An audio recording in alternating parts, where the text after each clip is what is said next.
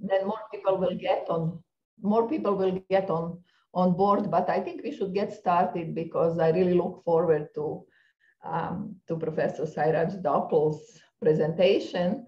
He is at University of Minnesota. I've known him for a long time, and I'm really curious myself to learn. The small anecdote here about distributed Slack bus and Slack bus in general, when I was like the youngest people on this call age, I just got out of grad school and I started working on Slack bus and can we get rid of it? And my first paper got rejected. Sairaj, I must have told you this story.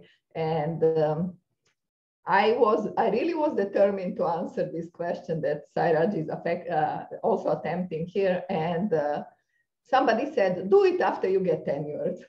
And I never returned to it. So I look forward to, Sairaj, maybe you want to say a few more words about yourself, what you do, or you just want to get going with the talk. We very much appreciate it. And depending on how much time Sairaj uses, we can also leave at least 10 minutes or something to have.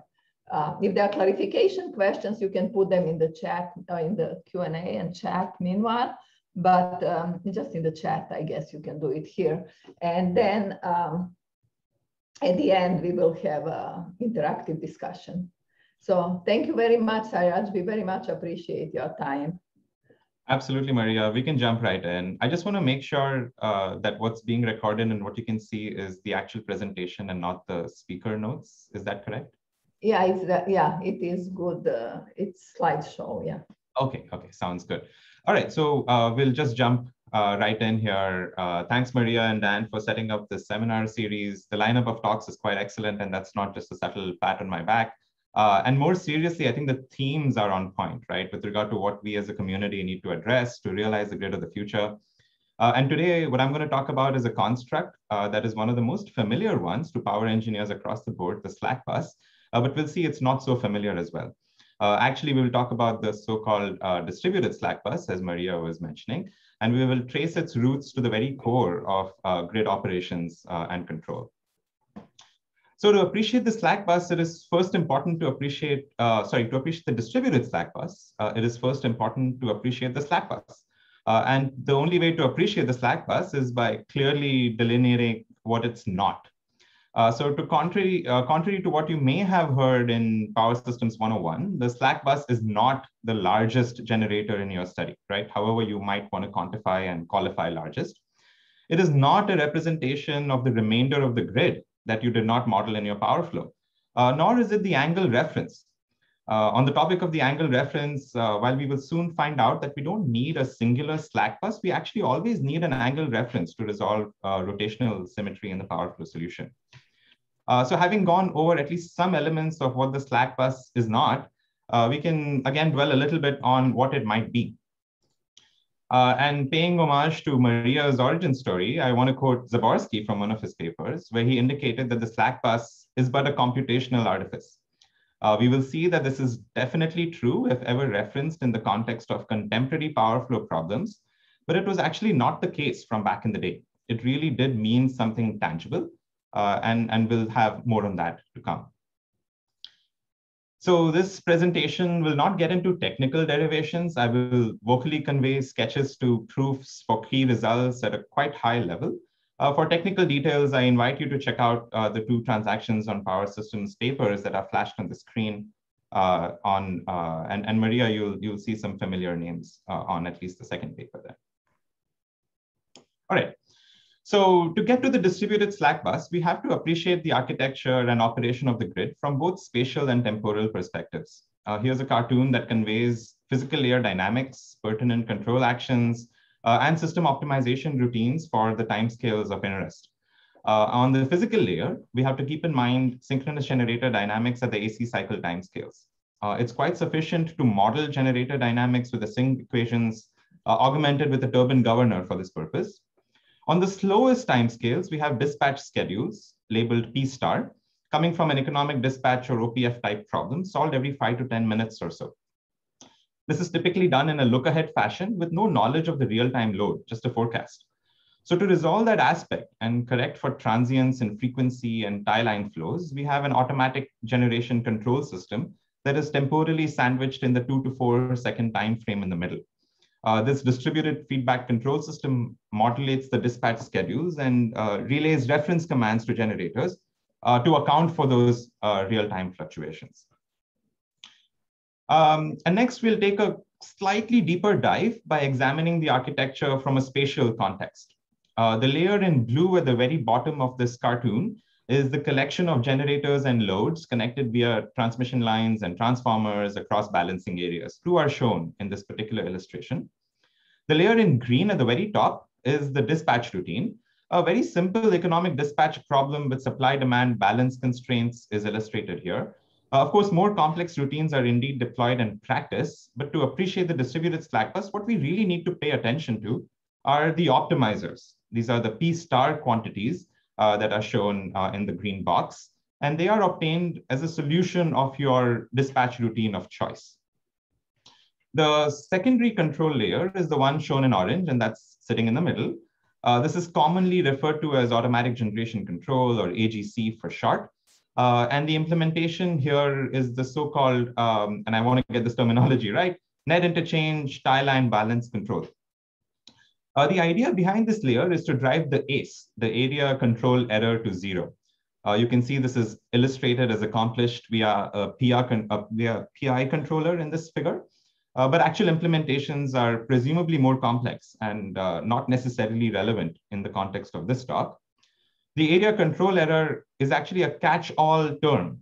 It's a catch-all error, and this encodes information on the area level net additional power required over or above or below that conveyed by dispatch to drive tie line flows, as well as scheduled values to their scheduled values, and frequency to synchronous steady state. So there's two parts that make up the area control error: tie line flows between control areas, as well as frequency. So ultimately, this area level net additional power that's required in order to drive the area control error to zero. So that term is actually disaggregated and then conveyed to individual generators in the form of their reference commands, denoted pref. And that specific decomposition is governed by so-called AGC participation factors. In this figure, they are denoted by the terms alphas 1, 2, 3, and 4. So the textbook power flow problem that we introduce to every undergraduate student, it aspires to solve for voltage magnitudes and phase angles in such electrical networks, but it does so while not comprehensively acknowledging the effect of the complex hierarchy of control and optimization routines that are actually working behind the scenes. We write the power balance equations at all buses. They take this very familiar form. We can all write this in our sleep. And injections at all but one generator buses are laid out in the problem statement as given quantities. One quickly realizes that there is no way to solve all these nonlinear algebraic equations without leaving one of the power injections unspecified. There are many ways to see why this is. One is to recognize that you cannot know what the losses are beforehand. So there is this special generator. It receives very specific designation of this slack bus, and this slack bus has to make up for them. Indeed, with this context in mind, we can perhaps appreciate Zaborski's comment from before that the slack bus is a computational artifice, since the real grid clearly doesn't operate in this specific manner. So what we really need then is a formulation of this type for the power balance equations. The active power injections at all generator buses are expressed as a nominal injection plus a correction factor that is composed of the product of a participation factor, the pi term, and a slack variable, the psi term. This is the so-called distributed slack bus. No single generator is picked out to be special, and the aspiration with this formulation is to align it to be as close to practice as possible. So while this formulation appears periodically in the literature, definitely not mentioned in any major textbook, mind you, its constitutive elements, right? So the P circle, the pi, the psi terms, these have never been precisely hammered down, and we will do exactly that in the slides to come. I want to point out that solving the power flow in this manner requires a little additional information, but it does not impose much additional computational burden. In fact, a lot of simulation packages have the capability to solve power flow problems with a distributed slack bus. But if you dig up the supporting documentation, it's vague at best on what these constitutive elements should be and what their values and how their values can be sourced. So let's take a little journey through time. This is really the only way to truly understand why we have the concepts of the slack bus and the distributed slack bus. It'll also allow us to appreciate the relevant prior art in a chronological manner. And in this topic area, this ends up being quite interesting and illuminating. We'll need to pay attention to the era between the 40s and the early 70s. Here's a map of the US with high voltage transmission lines superimposed. As you can see, right around the 40s, there is an exponential increase in the number of lines and the geographic expanse that they spanned. We will see that there was a very specific reason to this, and it's all in interest in the context of the slack bus and the distributed slack bus. Central to the story around interconnections and their explosive growth is the gentleman pictured here, Nathan Cohn. Nathan worked for a company called Leeds and Northrop. Back in the day, they made measurement devices for the grid. He was inducted into the NAE in 1969 and was awarded really one of the highest awards that you can get from the IEEE, the IEEE Edison Medal in '82. Nathan was instrumental in rolling out the net interchange tie-line bias control architecture we examined earlier on. This idea was actually first tried out for the so-called United Pool in the 40s. This was a collection of power companies in Iowa, Illinois, Kansas, and Missouri. I must say that we figured out a lot of the history that is presented in this presentation through the work of Julie Cohn. Julie is Nathan Cohn's daughter. She's a renowned historian of the grid at the University of Houston, and she's done an exceptional job of documenting some of the history of interconnections in a recent book titled The Grid. In fact, it's actually available through MIT Press. So while today we might balk at the idea of trying anything new at scale for the grid, back then it was a very different story. Nathan's quotes on the topic of how the architecture was rolled out and perfected by experimentation at times of low demand are equal parts inspiring and horrifying, depending on whether you're a researcher or a grid operator. Here's a particularly interesting one. He points to the limited control theory that existed back then. He says there was not much scope for simulation either. Experimentation on the best of all simulators, power systems themselves, was feasible and was practiced. There are other pithy gems such as this one, where he reports that in spite of all the constraints, real or perceived, known or unknown, operations were as expected. So what did this all mean? Basically, before the 40s, there were limited attempts at and examples of interconnected operation across the United States. Multiple generators began to regulate frequency across balancing areas after the 40s. And these early successful experiments at interconnection drove this. There were several obvious economic and reliability benefits to be had in interconnections, and that's why we saw that explosive growth in interconnections across the US. But where does the power flow problem come in?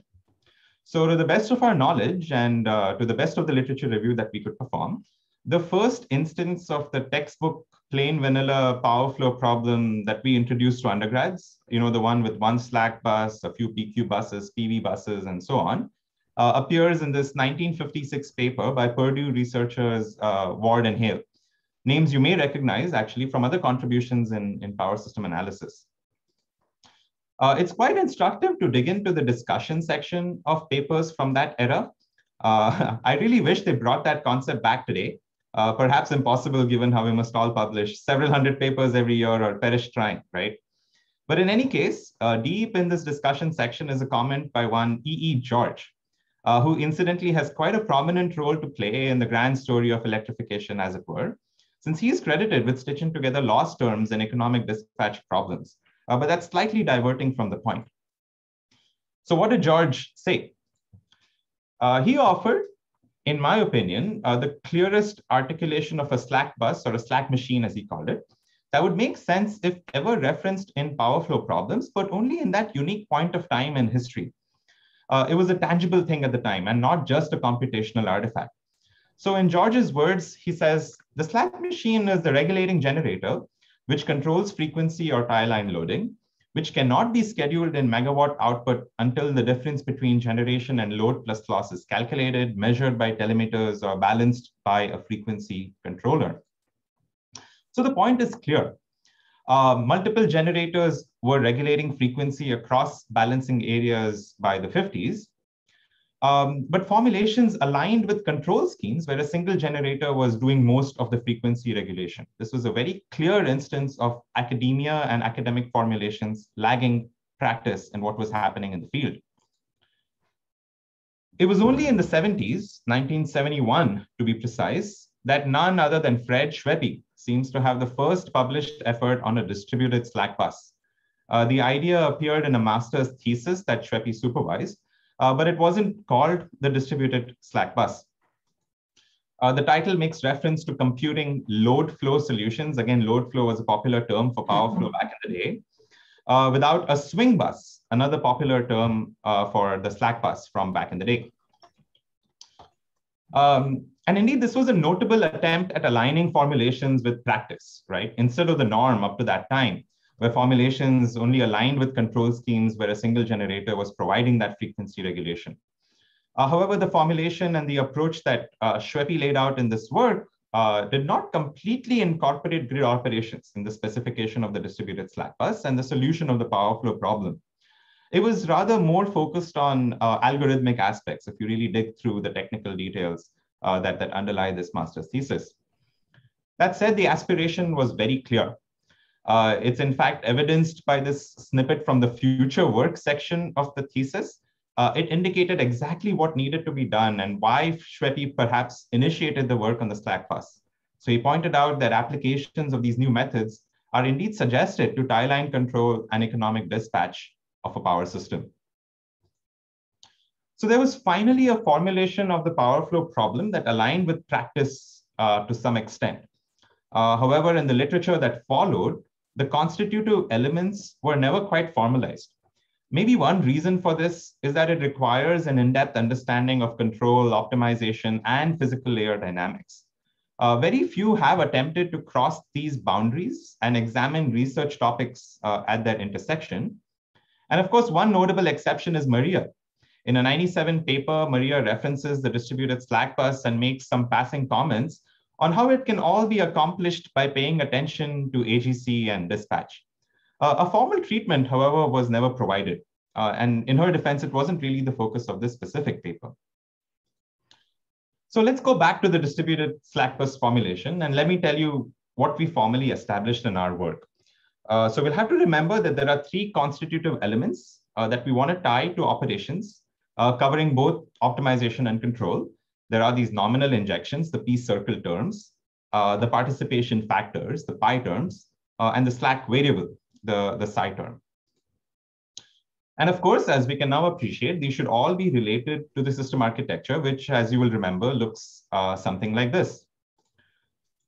And it turns out that in this, quite seemingly complex architecture, there indeed are three important ingredients to this distributed slack bus recipe. And these are the ones that are highlighted in the colored boxes. So what are these? From the tertiary control layer, so this is the one in green, the terms that we will find to be important are the economic dispatch or OPF routine optimizers. Okay, so these are the P star terms. From the secondary control layer or the AGC system, we have the AGC participation factors or the alpha terms.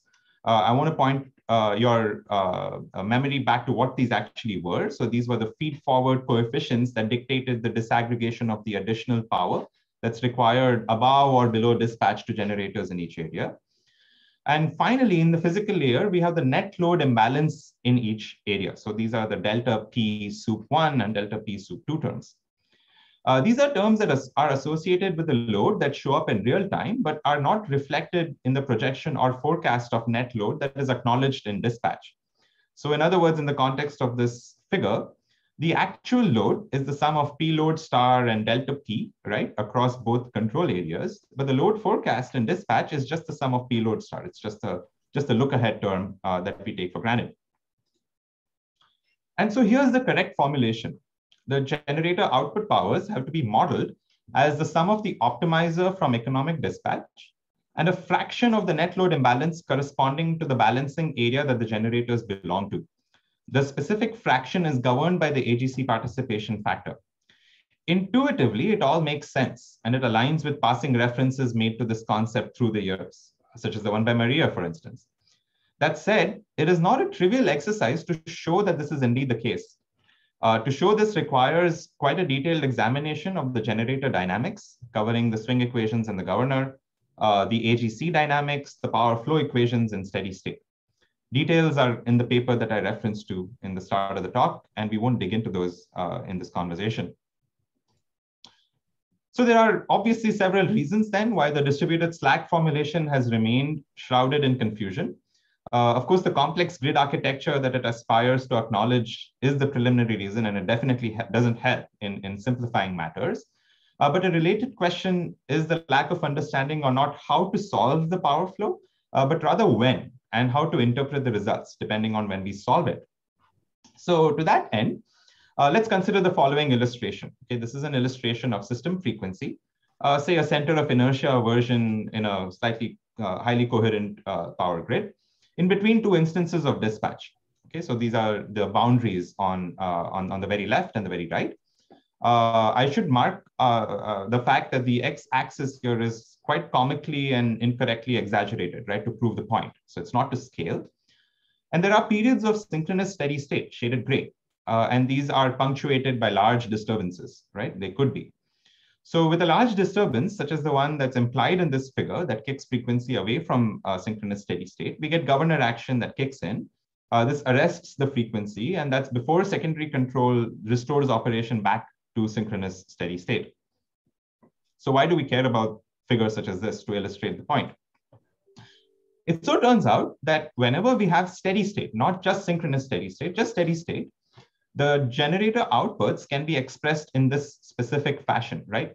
PG circle plus pi g times psi, a nominal value perturbed away by a fraction of a slack variable, with that fraction represented as a participation factor. So indeed, one can always solve power flow for any steady state if these three constitutive terms are correctly identified, and they take different values depending on when you're trying to solve power flow. The most common thing to do, however, is to solve the power flow in synchronous steady state. That's what we are doing, even without, explicitly stating it as such. And in this specific regime, we recover the interpretation of the constitutive elements of the distributed slack bus that we discussed from before. In other words, the nominal value, the PG circle, is the optimizer from dispatch. The participation factor, the pi g, is in fact the AGC participation factor for that generator. And the slack variable, the psi, is area specific. So in fact, there's many different slack variables, and it captures the net load imbalance for the specific area that the generator belongs to. This is indeed the right way to solve the power balance equations in synchronous steady state across balancing areas. So in the paper, we examine several extensions that cover some edge cases, and it covers some approximations. For instance, what if only a subset of generators participate in AGC, as might very well be the case? Well, the way to resolve this in the power balance equations is to just set the participation factors for the remainder to 0. What happens if you only have primary control, right? No AGC. The dispatch schedule optimizers are implemented directly. In this case, you get the so-called governor power flow. The participation factors are based on the governor droop slopes from the generators. And the slack variable is system-wide. It doesn't decompose into being area-specific quantities. And you can also set up a DC power flow, counterpart to these equations. It's very similar in form as the conventional setup. And you can get some additional insights and additional information. It yields, for instance, the net load imbalance as part of the solution itself. So I'm going to close out this section of the talk with a set of simulation results. The simulation study is aptly performed for the New England IEEE 39 bus 10 generator system. And we artificially separate this into two control areas. Area 1 collects 3 generators, and area 2 collects the other 7. I'm going to establish ground truth here with a very detailed DAE simulation implemented in PSAT. There's a detailed generator model. Lines that are modeled are lossy. So it goes beyond the simple model that we leverage for analysis and to prove the point that we did. And furthermore, we also actually stitch in AGC. We feed in dispatch schedules externally to model all the layers that are pertinent to grid operations in the context of power flow. So we try to capture as much complexity as possible in setting up this ground truth simulation. And what we do is we compare voltage magnitudes and phase angles that are obtained from the time domain simulations in steady state to power flow solutions that are obtained from the distributed slack formulation. So that's solved in a single shot for both control areas, as well as power flow solutions that can be obtained from all possible single slack formulations, right? So in this case, if you think about it, there are 21 such options that will arise from pairwise choices of slack generators in the two areas. So I'll show you a few results. We'll utilize box and whisker plots to visualize the errors of slack bus and distributed slack bus power flow solutions. And these errors, as I said, are computed with respect to the ground truth simulation results. Data is collected from the simulations in steady state following an approximately 10% change in the loads. The boxes contain data points between first and third quartiles. The whisker ends indicate minimum and maximum values. And the dash in the middle of the box is the median. I'll also point to the fact that you have two sets of data that are plotted here.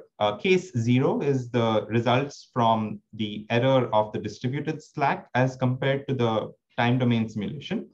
And cases 1 through 21, all right, so there's 3 times 7, as we talked about before, are the ones that capture all possible single slack bus choices to solve the power flow equations.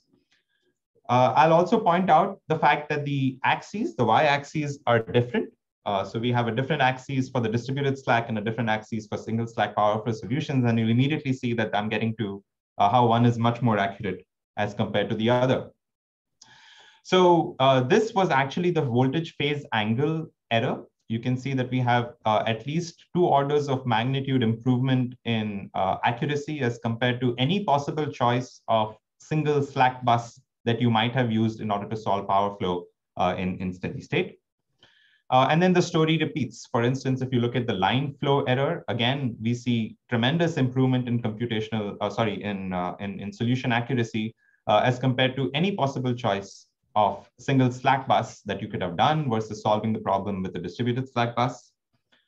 For the voltage magnitudes, the story is slightly different. And in this case, the fact that 1/3 of the voltages in the network are fixed by voltage regulators, since 1/3 of the buses are really generator buses, this provides results that are not obviously favoring the distributed slack solution across all possibilities. But again, the benefits are quite clear across the board.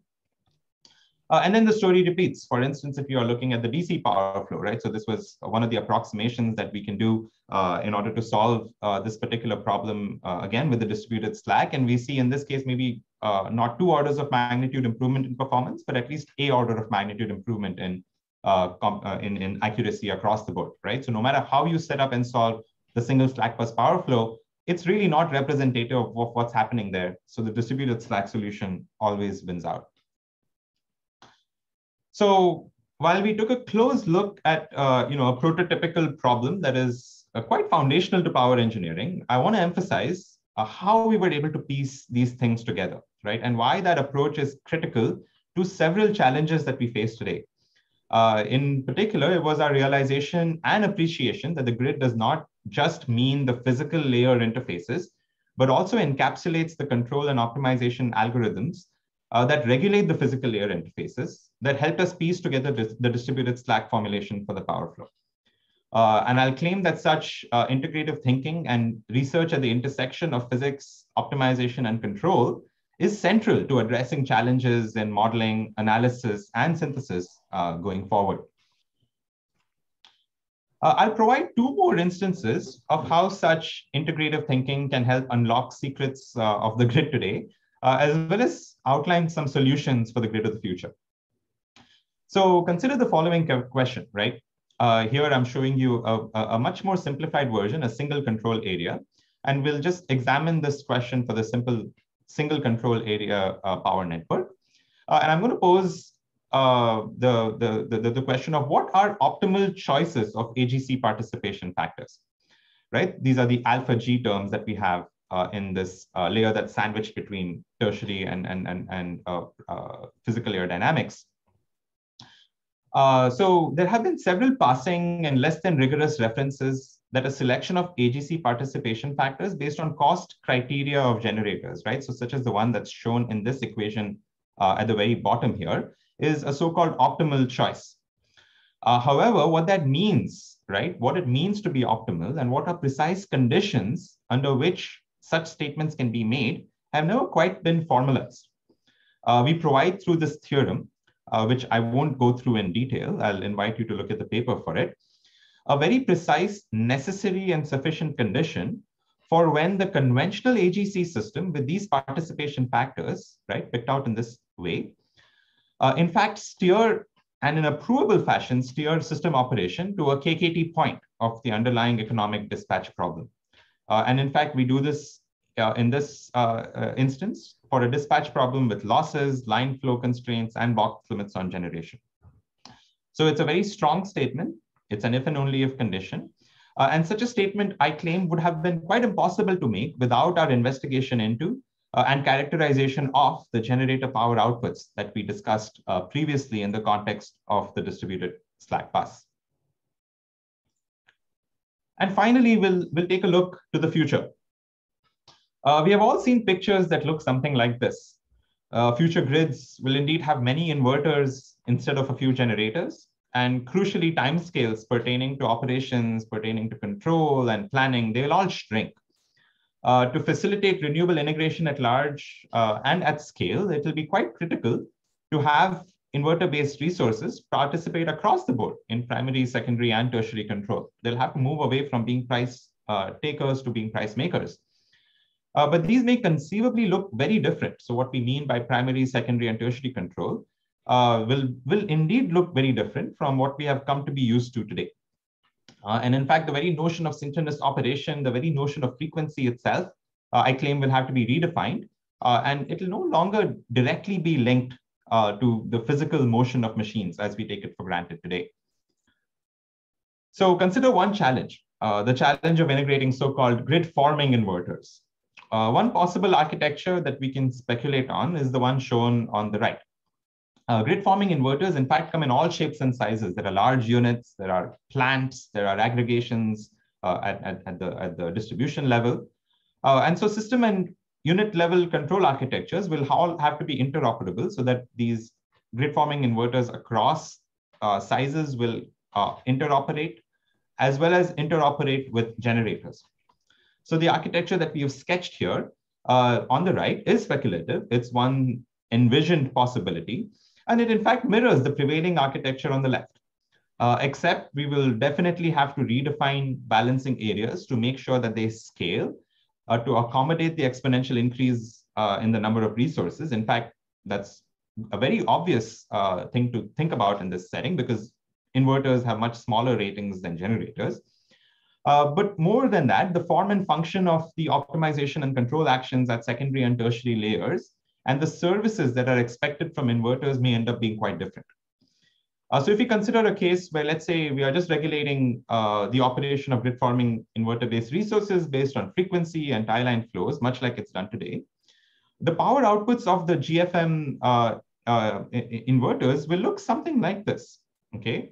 With terms that can again be teased out to be attributed to optimization, to control, either at the primary or secondary level, and to system architecture. In other words, how the balancing areas are laid out.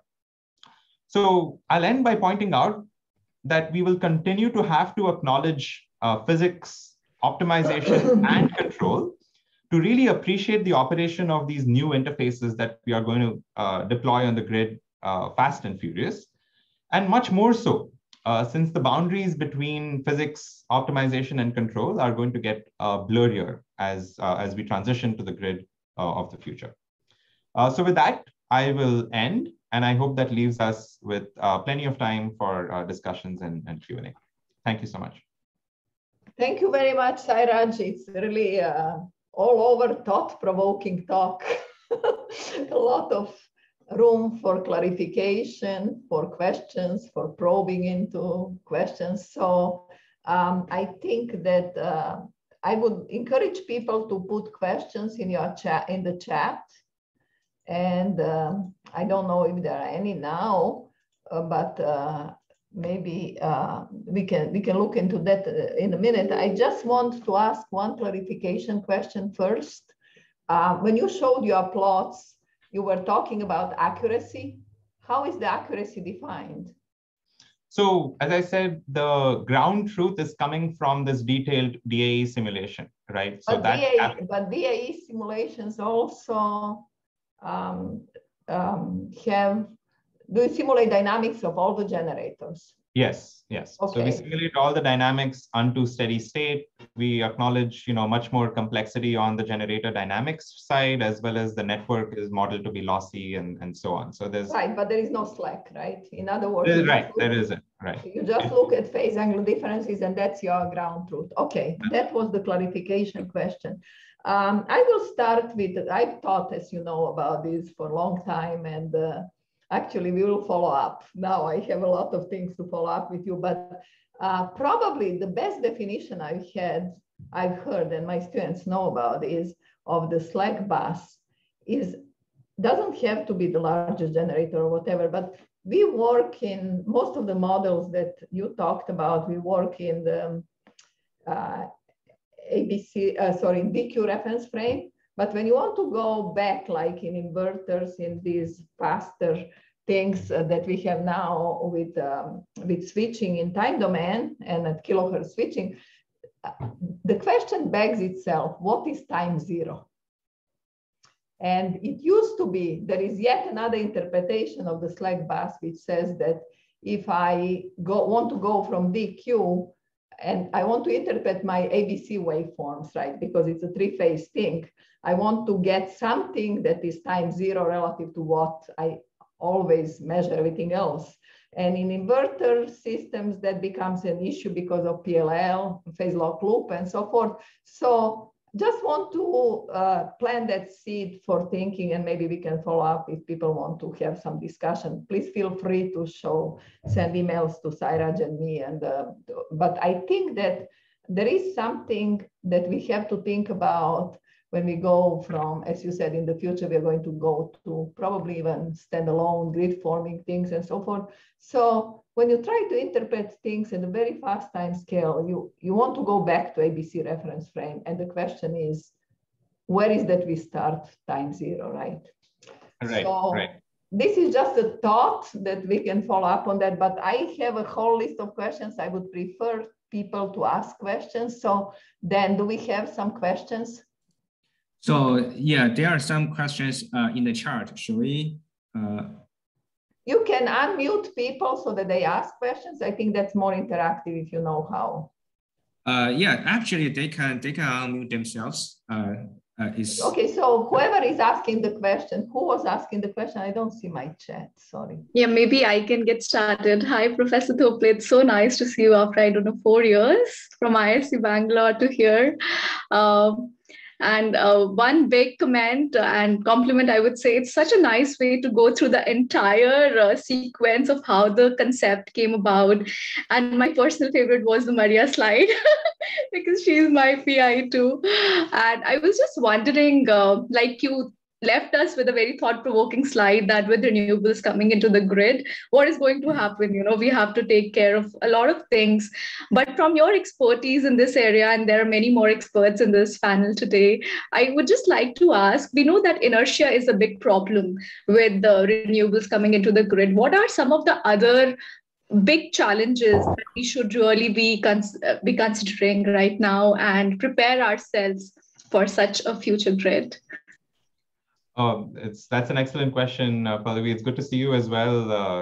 And I think there's a whole list of these things, especially in the context of inverters. Maybe I'll try to align it with what we talked about in this presentation.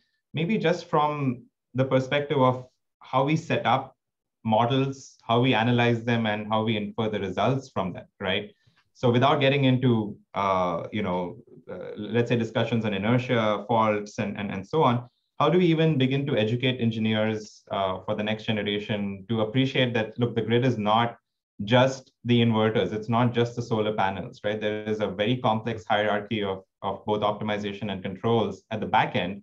And you cannot appreciate what's going to happen unless you appreciate that back end, right? So I think the challenge is really one on education, because a lot of these other effects and features and signatures will continue to evolve. What's incumbent on us is to make sure that we are all aware that it's not just the physics, right? So there's a little bit that's happening behind the scenes, and the slack bus and the power flow is something that we all take for granted. But clearly, there's a lot to be learned if you just look under the rug. Now, I'll also point you to lots of recent technical reports that have been published on the topic of grid forming inverters. In specific, that's the area that I'm most familiar with. There's a research roadmap by NREL. There's documents from Australia, from Great Britain, and so on. And they really do lay out across timescales, what are very specific challenges that are expected as inverters get deployed across scale alongside synchronous generators.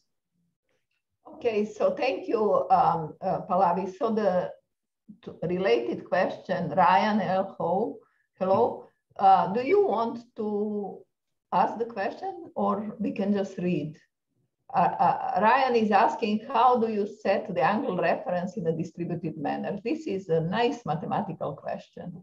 Right. So again, Ryan, great question. And it speaks to why we need to, disentangle the slack bus and the angle reference, right? So the angle reference is nothing special. It's in fact just, a way to resolve the fact that the angles always show up as angle differences in the power flow equation. So if you move the whole thing by a specific value, the solutions will continue to satisfy the power balance equations. So there really is no need to do anything in a distributed fashion to set an angle reference. You can pick out any bus to specify the angle reference. So it's an important question though, because it again points to how these have always been combined in a manner that's not actually representative in practice. But the short answer to your question is you can pick any bus to specify the angle reference. It's not related to operations or control. I think again, the devil is in the detail as usual. So when we model our components, think about more general components other than generators, you basically use swing equations which are in terms of mechanical power rather than torque. So you assume that grid frequency is 60 hertz and so forth. We make a lot of assumptions in our DQ models. So my question, and a question for everybody that I would like to follow up in as you go into these faster time horizons is, do you actually need to model the time domain rather than, I have reached the point myself, and I don't know how people feel about this, that DQ, and we already have some struggles with microgrids that we simulate at Lincoln Lab. If you design the controller in DQ reference frame for the inverter, and then you want to implement it using PWM, for example, Pallavi knows, you do the switching at kilohertz level. What is the relevant time scale that is going to tell you something about quality of service, which is not 60 hertz, is not DQ. What is the relevant model that is actually going to be good enough not to trigger the protection and so forth. So I think this distributed slack bus goes back to, in some sense, to history when we say that DQ angles, that it only matters to have the phase angle difference between nodes rather than, or the machines or components rather than individual ones. It really is important to revisit those questions, and we go to much faster time scales where the dynamics are very different. Interaction dynamics we need to capture, and at MIT, as you may know now, Sairaj, we are working a lot on that. If you try to put two components together, they're going to align themselves through interactions. What is the best way to capture that interaction at what time scale and so forth? So I think I fully agree with the idea of we need to model, connect with physics and so forth. But this is just to reinforce that as we get these newer systems, we really have to think about what models are telling us what. Okay. So Maria, I'll just say one thing to that. Sorry, Dan, but I'll just say one thing to that. And you're absolutely on the money, right? So even that picture I showed with that frequency, you know, with the load change, getting you governor response, getting you back. I mean, that's not going to be the case, right? Going forward, right? So, I mean, we will constantly be away from synchronous operation, depending on how we build up the grid of the future, right? So it's timescales, I think, are everything. And whenever we solve problems such as the power flow, or even, let's say, you know, we talk a lot about solving dispatch problems or OPF, right? No matter what you're doing, I completely agree with you that timescales and keeping that in mind is super, super important. Otherwise, we get these solutions and they have no interpretation, or they don't really match what's actually happening in practice and in reality. Right. Okay. Thank you. So let's see. Masood Barati, I think I can see you. Can you ask your question? I think it's related to this frequency thing. Sure. So my question is that during the AGC response, the frequency of the system is not a constant value. It's changing and reaching to the 60 Hertz. So, but when I actually see your the proposed model, so you have combined the power flow as an SCD state equation with the participation factor and also the AGC. Relevant to the AGC factor. How do you justify your answer? You have combined the two different time domains together. So this question is a follow-up question of the Maria discussions, I think. Right, the same, yeah. Right. So Masood, again, excellent question. So what we do is, and the devil is in the details, but in the paper we highlight how we combine them, and really the way to do it is to just set the appropriate derivatives for the dynamics that you anticipate to be in steady state to 0, right? So we are not examining the dynamic operation of AGC or the dynamic operation of generators. Rather, we are examining their steady state operation over a specific time scale of interest to then align that with the power balance equations. So I'll point you to the paper, but it's through a steady state examination of those specific dynamics. So just to add, to plug a good reading reference, Xixing Liu did the PhD thesis at CMU, who knows, 10 years ago already. He's one of the leaders in Southern Grid China now. They're already implementing some of these things. His big thing in the thesis was that if you have intermittent resource, you never actually can justify the separation between secondary quasi-static. Oh, absolutely. And okay, now that begins to really throw the wrench into everything. And so I can't even do economic dispatch myself. Economic dispatch is evolving and it's affected by something that's time varying and so forth. So so again, very careful, but his modeling is very interesting because it's basically saying that you should look at stabilization and regulation, let's say, the same as one process. And we can talk about more if people are interested, but Xixing Liu, if you look for the thesis from CMU, it's very interesting remodeling, I think. Yeah, that's again. Yeah. Excellent point, Maria. I completely agree. Like you know, so I think we have a lot of work to do for younger people, but I'll try to do as much as I can also. So Rupamati Jadivada is also from MIT with Pallavi. Rupa, are you going to ask your question? Sure. Firstly, thank you very much for this very nice presentation, Professor. So my question is with regards to the comparison plots that you had shown. And I was just wondering if PSAT simulations would actually represent the physical grid. And also secondly, in the PSAT simulations, I would expect that since you're simulating a differential algebraic equations, it probably also depends on the primary control and the primary control set points have to be given by the power flow equations, and it varies depending on how you set the slack bus and the corresponding reference points. So I'm just not sure if the comparison is going to be apples to apples comparison.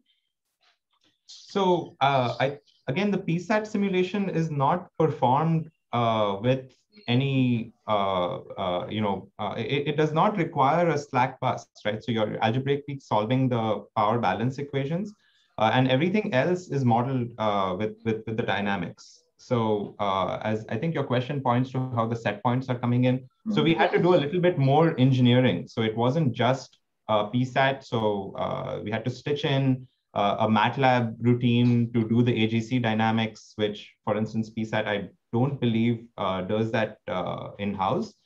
So it was a combination of things to get the model to behave as close to to practice as possible.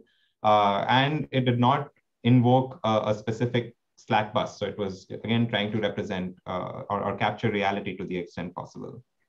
Thank you. I think we have a question from Deepak Ramasubramanian from EPRI. I can't see the question, but Deepak, you want to ask? Yep, definitely, Maria. So Sairaj, question to you. Relating to this aspect of, and actually before I ask the question, I think reaffirm Bangalore connection here. I saw that there was somebody else from Bangalore. I'm also from Bangalore. Sairaj has connections to Bangalore. Let's reaffirm Bangalore connection here first. But with that, also linking towards some of the stuff that Maria spoke about on time scales and the what is time zero and all of that. One of the things that keeps coming up is when you look at something like a dynamic simulation or a stability-based simulation, you assume a certain snapshot of the system at that point in time. And we all know that the system is always varying, and the system is never going to be in constant steady state because of so many things that are changing around the system.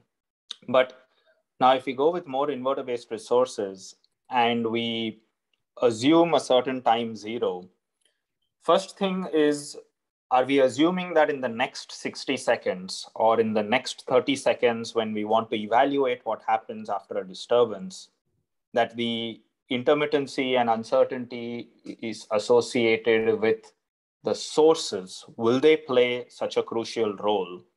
That is, let's say you have a solar farm and you assume that the cloud cover will be so fast that it will come in within 30 seconds to change the initial condition at which you take in your dynamic simulation, so that leads to the time is equal to zero and time scales aspect. But the other aspect is, now in all of this slack bus and AGC and economic dispatch formulation, that is usually done over a larger time scale, right? You do 24-hour planning, you do hourly planning, where that intermittency really comes into a greater picture.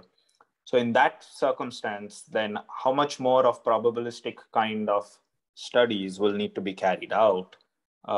And can we still go with the assumption that you do your probabilistic kind of analysis on the economic dispatch and maybe AGC timescale, but you still go with the notion that once a disturbance happens, whatever is the snapshot of the system at that point in time, once a disturbance happens, in the next 10 seconds after the disturbance, your initial conditions are not going to change, and you just have to track the dynamic behavior of the system in those 10 seconds, which means you don't have to worry about any other variation that comes in due to a lot of these resources. Okay. So there's a few things there, right? And I think, and let me say that, granted, Sairaj, I went all over the place with that question. No, I'll take it more as a comment, right? Which will exactly, yeah. I think it's more of food for thought for us to just keep talking about this. It's not really as a question, yeah. Yeah. So I'll just maybe just echo the point that, when we say things like, all right, I solved power flow, right? We just have to be careful what we mean by that. And I think that's cutting to the heart of what you're saying. And it again speaks to how we need to better educate and how we need to better convey that there are lots of things going on behind the scenes. And a simple thing like solving power flow is the way we choose to introduce the topic to, let's say, undergraduate students. But when I teach a power systems class, they're all there because they're interested in renewable energy, right? As your comment kind of suggests. And they are interested in what happens as there's cloud cover, there's wind, and all of these other things. And we don't really do a good job of conveying all of those aspects, at least not at the undergraduate level. So yes, I think we'll have to revisit some of these and be mindful of what we mean when we say specific things. And I'll kind of leave it at that. So since there are no more questions, I want to bring up one more historic thing, which when I was your age, guys, I think that it was a huge issue. The AP people, American Electric Power people, were talking about inadvertent energy exchange. It was a big thing, right? In other words, you control your own control area, you control your own microgrid, but something still leaks somewhere else, and cumulatively over a certain time, you cannot control that. And there are different reasons for that. You can do that to singularity through slack bus, internally power conservation law, and many things. You don't know losses ahead of time. It really begs the question of generalizing IEE now to faster timescales.